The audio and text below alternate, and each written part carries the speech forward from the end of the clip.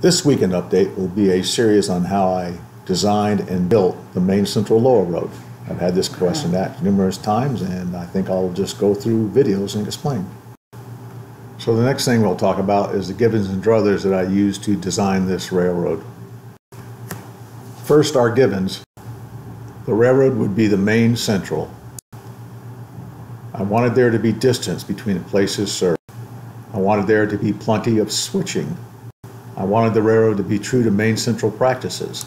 I wanted the track layouts and scenes to be recognizable. Druthers. Staging would have to be hidden. The layout would require a helix for double deck. Would I have time to finish the layout?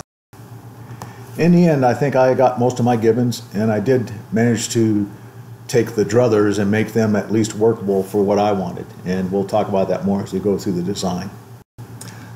Most of the traffic for the main central came through Portland, Maine, and to the west of there was a line that was called the Mountain Division that went up to St. Johnsbury, Vermont, and to the east of there was most of the rest of the main central system. The first subject I thought about was doing the Mountain Division. The Mountain Division runs from Portland, Maine to St. Johnsbury, Vermont with a branch line of Beecher Falls. Although very scenic and often photographed, and there's only a train one way in each direction between Portland and St. Johnsbury, and the Beecher's Fall branch, a local that ran every other day during the time period I'm modeling.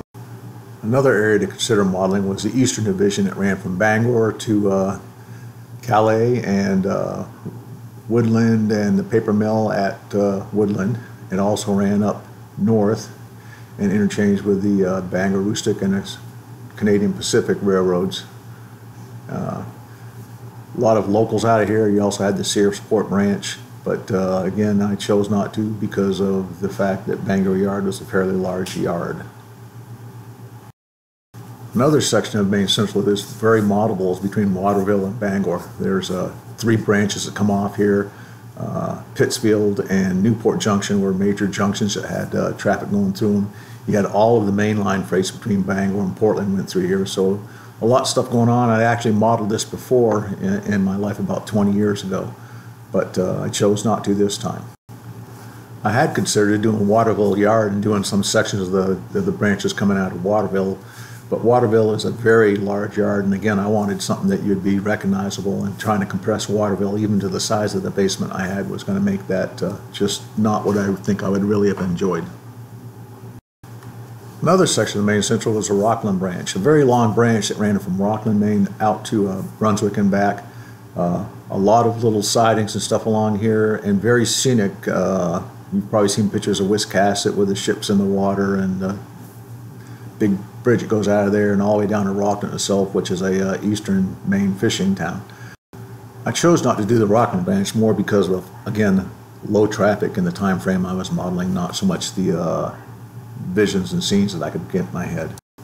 The last section we'll look at in the Main Central is the line between, or the lines between Portland and Waterville. So there was the back road that ran out from Portland, split, and went back behind up to Lewiston, Auburn, and up to Waterville, and then you had the lower road that split and went to Yarmouth, Freeport, Brunswick, had a branch going off to Lisbon Falls from Brunswick, a branch going to Rockland from Brunswick, and the rest of the line went all the way up through Augusta back to Waterville, and that was known as the lower road.